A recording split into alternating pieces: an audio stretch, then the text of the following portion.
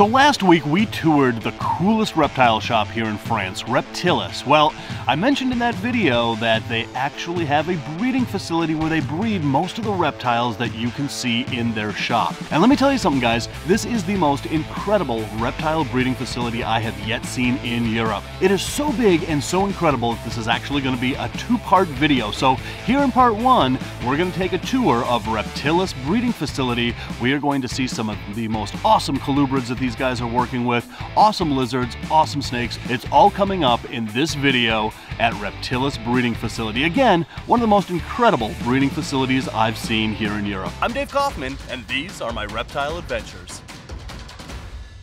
So this is one of many rooms, and of course, as soon as you walk in, you see this big dude. Wow. Henry. Henry. Yeah. Hello, Henry. Wow, Henry is really friendly. Yeah. Yeah. Wow, look at this big guy. Little dino. Yeah. From Nerd. Oh, of course, from Nerd. Yeah. All right, Kevin, if you're watching, this is what happened to this particular monitor. Alive and well and so friendly. You know, I don't know what it is with Kevin, but every monitor he has is just a little puppy dog. Look at this. Yes. He has a special... he has a special touch with him. Right. That's exactly right. He has a voodoo trick. Yeah. Yes. How amazing. Wow. Well, good to meet you, Henry. All right, so wait till you guys see what's in here. We've got a dwarf caiman. So there was this man traveling from which country in Europe, I don't remember, and he hadn't had the proper paper registration for those animals, and when customs check up on this guy, asked for the paperwork, he didn't have any. Of course, Stefan is well known around here. Sure. And, they asked him, can you house those caiman for us? At the time, they were very little. Stefan says, yes, no, sure, it's very small. The procedure took 3 years in order to judge the whole thing. Now that we know it's ours, we are going to make proper cage. Wonderful. Yes, yeah. Wonderful. But it took a long time to take care of those animals, not knowing if they are going to go back to their rightful owner or not. All right, so if you've watched last week's video at the actual shop, we saw these Pac-Man frogs that were really interesting. And here at the facility, these are the other ones. Look at those eyes. Okay, those are the strangest Pac-Man frogs I've ever seen. This is a gene that I don't think is outside of France, to be honest. And then look at this dude. I like this dude. This dude has a lot of contrast. All right, who do we have here in the hallway? Yeah. Oh, yes. Giant Nitanoles over here. And who do we have up here? You have some gastrophilis? Gastrophilis. Oh, yeah. Clint, if you're watching, look what they have here. I think these are Clint from Clint's Reptile's favorite lizards. Yeah. Yeah. And it's obviously very humid in there, as you can tell by my camera. Let me just hang on a second. All right. Moving on. Oh, wait, we're going back over here. All right, we're going in here. There's a nursery. We have two nurseries, but now it's not empty because it's not the season. Right, of course. So Stefan built a walk-in incubator because this facility is really big, so you need a big incubator. So behind this door is where all the magic happens. Dun dun dun! Look at this. Is this the light, or does this turn off the heat? Yeah. It's a light. Okay, good. I didn't want to kill all your eggs. Whoa! Look at all this in here. Okay, so let's talk about your incubation substrate that you're using here. It looks like a mix between vermiculite and pyrrolite. Is that basically it? Yeah. Yeah. Okay, so same as everyone else in the world? So you just basically put a bucket of water on top of a radiator, and that increases the humidity in here. And you get two fans that gets the warm air, and they are blowing it into the pipe to recirculate the air on the floor. Oh, that's so we have an ingenious. even temperature here. That's pretty ingenious. That's very cool. Stefan again. Yeah? This is another room. Oh, look Small at room this. with amphibian. Ooh. And some geckos. Felsumas up top. So you got New Caledonian geckos over here. Chehuas. Crested geckos. That looks lily white. It is. It is. I know my lily whites. Yeah, you do. Very cool. So this is like just a normal station. Yeah. You've got your food out here. Dishes ready to be washed over here. It's got to be Nekton, and it's a German company. Oh, a German company, Yes, okay. and we are using it just because we are getting bigger quantities of it versus like the Repashy. We struggle to have the 2 kilograms bales, so we are using Nekton, but Nekton, Repashy, top quality. So. Okay, Stefan, we need to talk about something very important. Yeah. Rainbow Mealworms is not only a proud sponsor of this channel, they are the premier source for all your reptile food needs. They grow all of their quality insects in-house, and I use them exclusively for all my insect-eating reptiles. So place your order today at rainbowmealworms.net or click the link in the description below. The only sticker that I've seen so far is the Chicago Bears. Yeah, because I go to Chicago for the Chicago show, and I take some souvenirs. Okay, next time you go to Tinley, you let me know. I will bring you a Minnesota Vikings helmet that can go right over that helmet. Okay, Dave, no problem. All right, so we're moving on down this way. This is the second nursery room with snakes and some lizard, leopard gecko, and Hemiteconix, I don't know in English. African fat tail. African fat tails, yep. Yeah, and we have some animals for us in croissants. Next breeder. Yeah, this is a palmetto scaleless.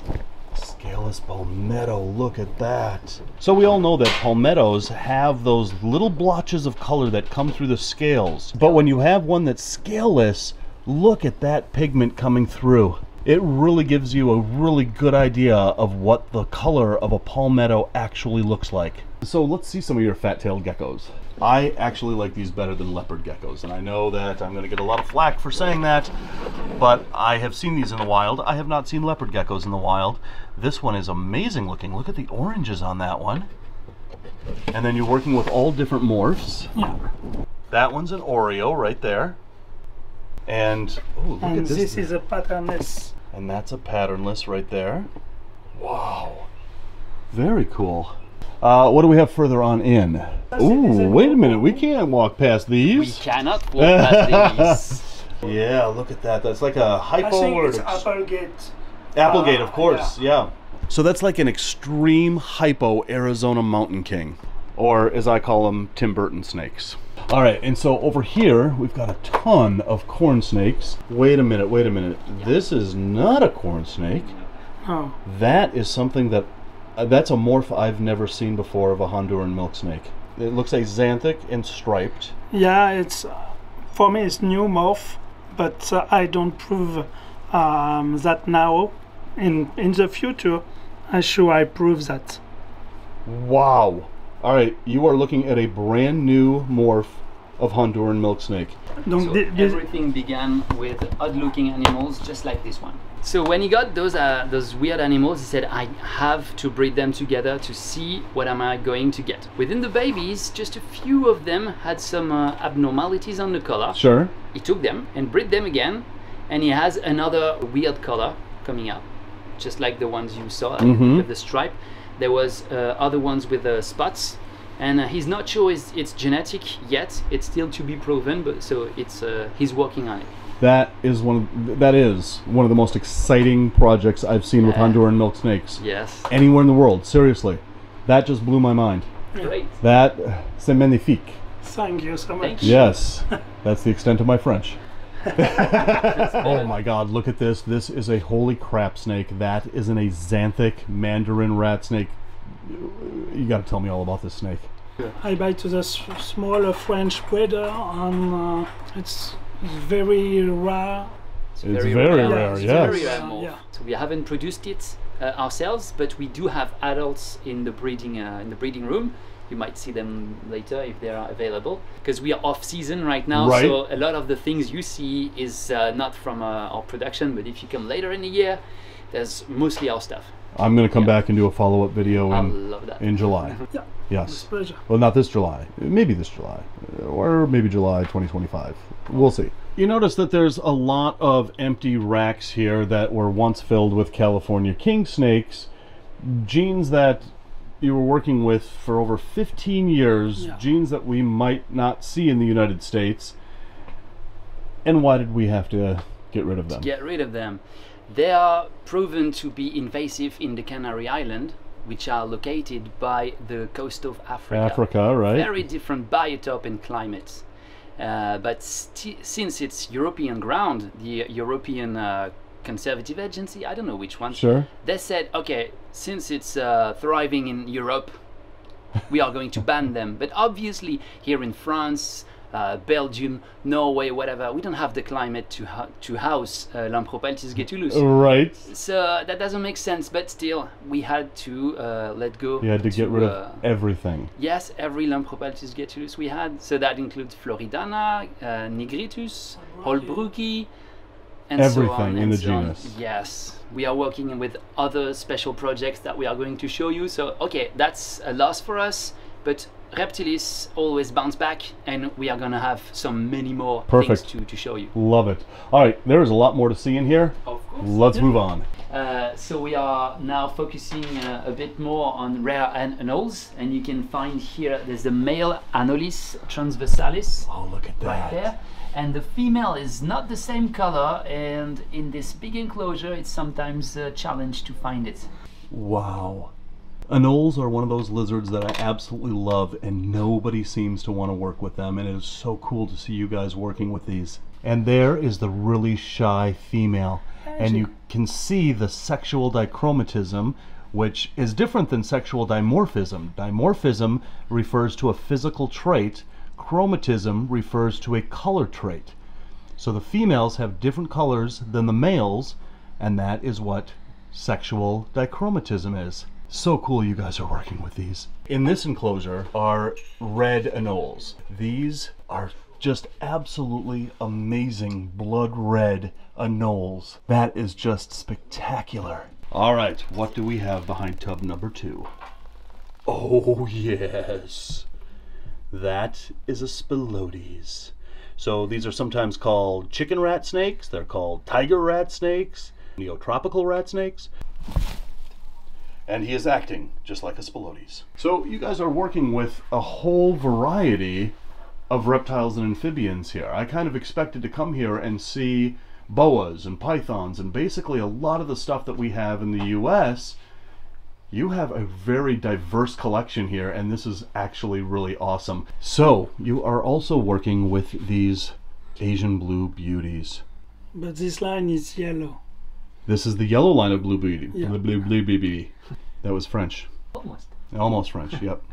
But look at that. Look at the yellows coming out in this blue beauty. Okay, this is a gorgeous snake. All right, into yet another room. This place is enormous. And it's kind of a maze, but we've got something special that you wanted to show me in here. All right, so what do we got here? This is something very special. Look at that. It's a reverse Ocati. A reverse Ocati, okay. But look at that. Fresh eggs just today. But those are good looking eggs. Those all look pretty viable. Yeah. Okay. Yes, we use Sven for the sphagnum mousse. For clutch on after perlite and vermiculite. And the vermiculite, right, right. I'm always interested to see how other breeders do it in different parts of the world, and we all do it the same way. Yeah. Yeah. Because it's a good way. Because it's the best way to do it, right? So everybody does it. Oh, look at this. Sun-kissed, scaleless ghost. So this is a sun-kissed, scaleless ghost corn snake. This is the first one I've ever seen, and you know, there's just something about scaleless that just kind of brings out that pattern, brings out those colors, and just, you know, if this was a sun-kissed ghost that had scales, it would look completely different. Yeah. So what do we basically have in here? This is another colubrid room? Mainly colubrids. So what you will see here is mainly Pantherophis guttatus, Lampropeltis, Pichuophis, Ortriophis, and Mandarin rat snakes. Ooh. So as well, Euprepiophis. So Pichuophis, you say? I'm saying Pichuophis. I like the Pichuophis. Come here, my good sir. Nice big enclosures for them. Oh, yes. of D&D. Massively excited right now. The snake and me. That is a black pine snake. Look at how big and massive this snake is. Oh, this one's funny. He has a, it's paradox, he has a red stain. Whoa! Look at that. So this is a southern, or a Florida. Patternless and paradox. Yeah, but look at that paradoxing on him. Wow, I would have held this one back too.